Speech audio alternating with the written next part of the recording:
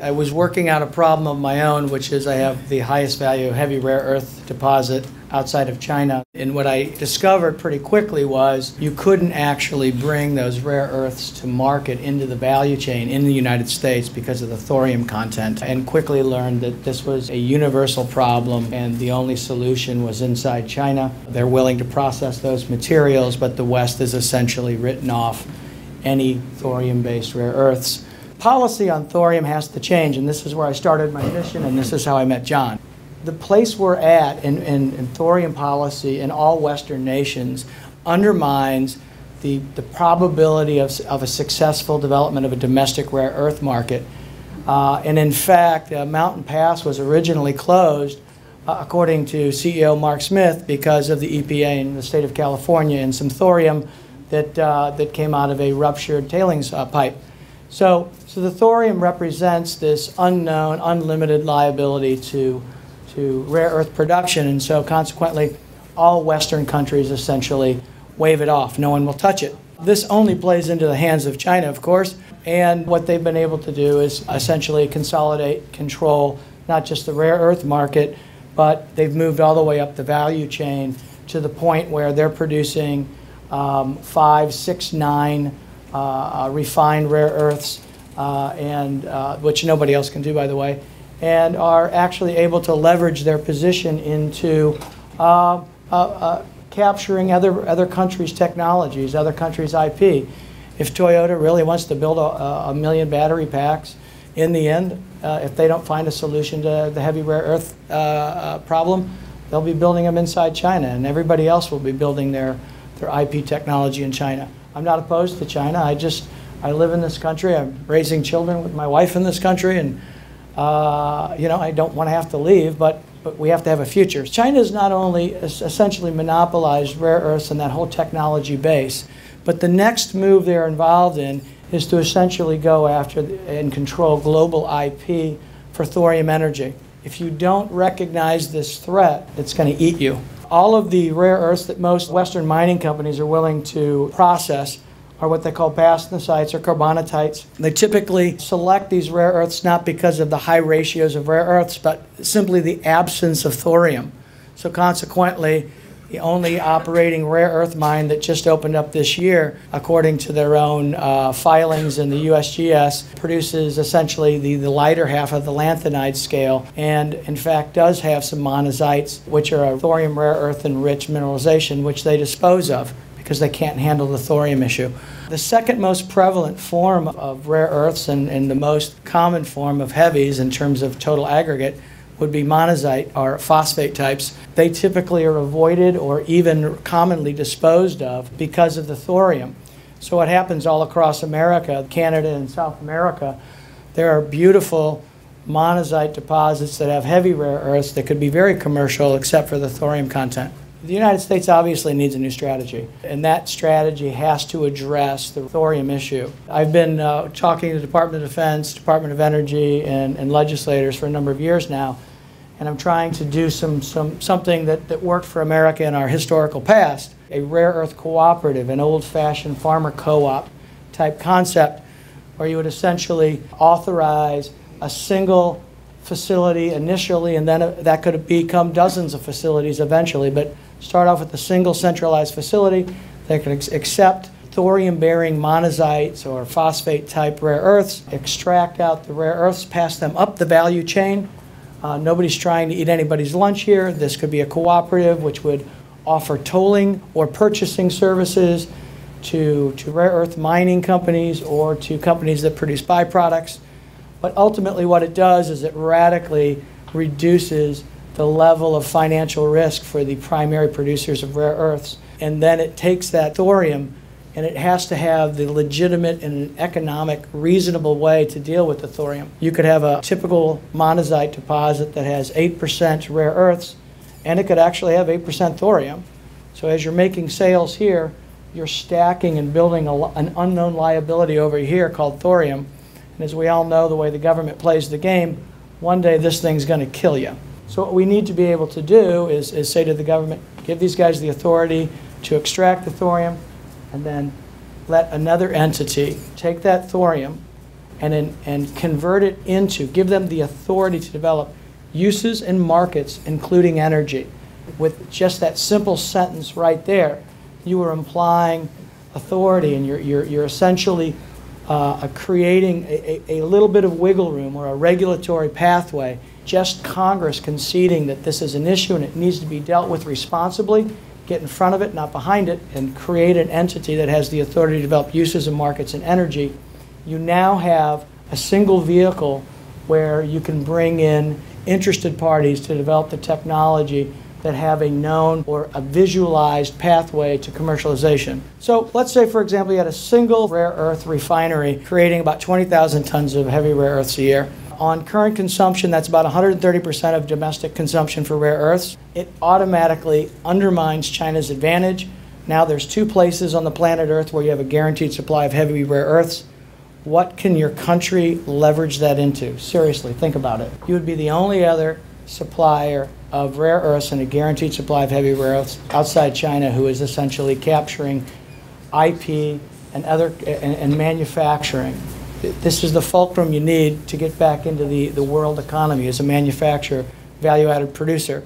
On another note, you would produce enough thorium, which would historically have been dumped into tailings lakes, to provide power through thorium molten salt reactors to power the entire Western Hemisphere. And I've been told in every single presentation that's an understatement. I know it is. If we can convince our government to step up to the responsibility of dealing with the rare earth issue, which means dealing with the thorium issue. And when you deal with the thorium issue, you need to create an entity that has the authority to develop uses and markets, including energy. And if you do that, we have just put ourselves on the path for a new era in U.S. economic growth and a path towards total energy independence. Thorium is the companion element to almost every rare earth deposit. There are exceptions, but generally speaking, in heavier rare earth deposits, thorium becomes even more common. What are the exceptions?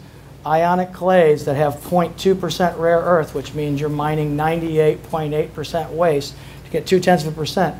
I don't see any country in the West trying to produce rare earths on a deposit like that. So bringing up discussions of exceptions, I think, is not very productive. I apologize to anyone who's not a U.S. citizen, but John and I are, and we really in our hearts believe that America developed this, and America should lead the way. Molten salt will be the global leading form of baseload energy in the entire world for a number of reasons. First of all, it's basically a proven technology. There are no significant hurdles. Thorium is a safe, fertile monoisotope that has, I'm going to say this despite what you heard earlier today, thorium itself has no proliferation risk whatsoever. Thorium can't be made into a dirty bomb. Thorium can't be a bomb. Thorium is on the beaches. A 12-year-old kid can make pure thorium at home with a little chemistry from the hardware store. Thorium is everywhere. Thorium's not risky. When you build these things on assembly lines, the CapEx cost will come down to the point where you're going to be able to build them for the power of coal steam.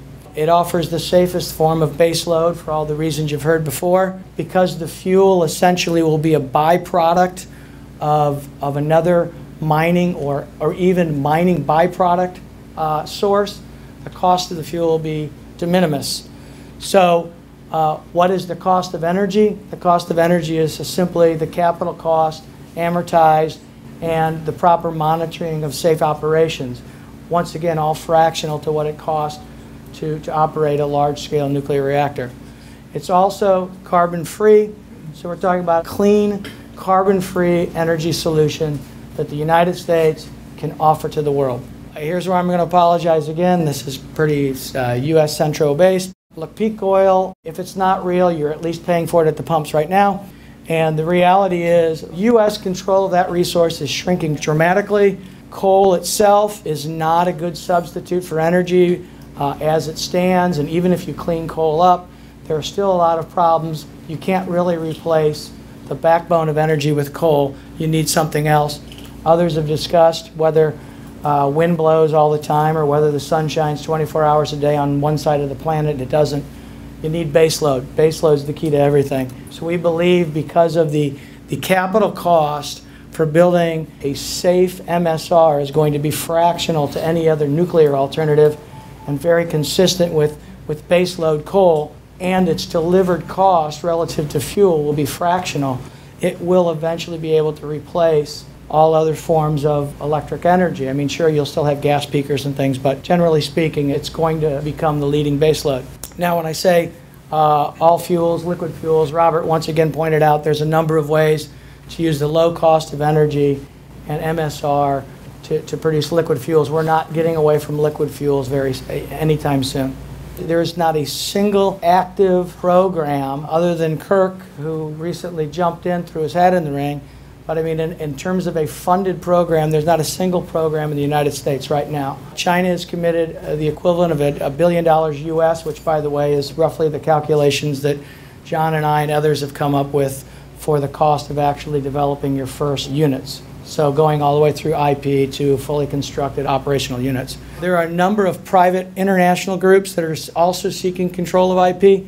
This is the most important thing that's going to happen in the next 24 months. And whoever gets that is essentially going to control the destiny and the rollout of energy for the foreseeable future. We believe that the United States should be leading that. I can assure you the plan includes every single partner that we can bring into this worldwide, our friends in Canada, our friends in Brazil, our friends in Europe, but essentially building one platform for the MSR.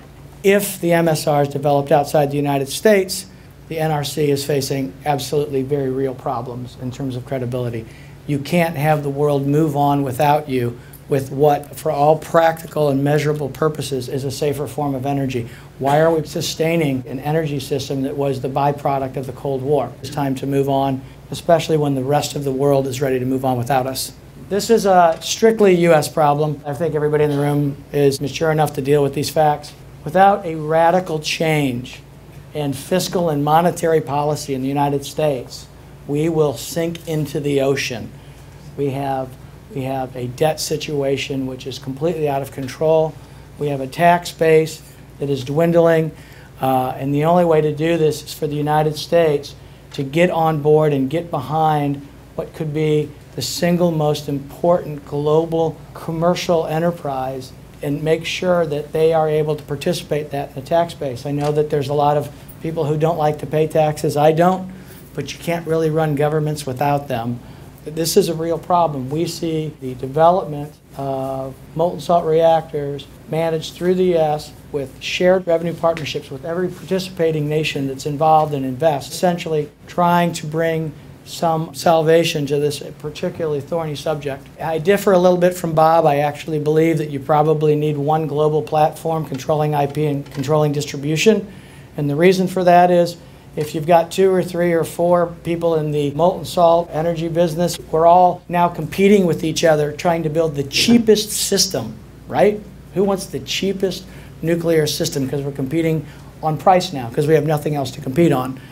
And you're going to be getting calls from your AT&T and MCI and Singular sellers of energy who are all competing at cost to sell you energy packages. And where are they cutting cost to be able to roll out this industry, which is going to be a very CapEx intensive industry? We don't believe it's safe or rational or fiscally or monetarily responsible for multiple players to be competing in the field. We believe one player who sets up a system that's fair for every single participant internationally that participates is the only way to go. It's the only way to assure safety, and it's the only way to assure that the energy business doesn't end up like America's once great and now quite a horrifying airline industry of empty seats and multiple bankruptcy. It just doesn't work. You can't compete on that basis. It's not commercially viable. The way we look at it is, who's your partner? Your partner is the government. Who in the government? Well, the Department of Defense, who originally in Oak Ridge and all of these entities that are going to be helping you develop the IP, and you don't do what is typical among industry, which is basically skirt all your IP obligations to the government. You just say, we accept them right up front, you're our partner, and then you can actually bring the government into the economic model.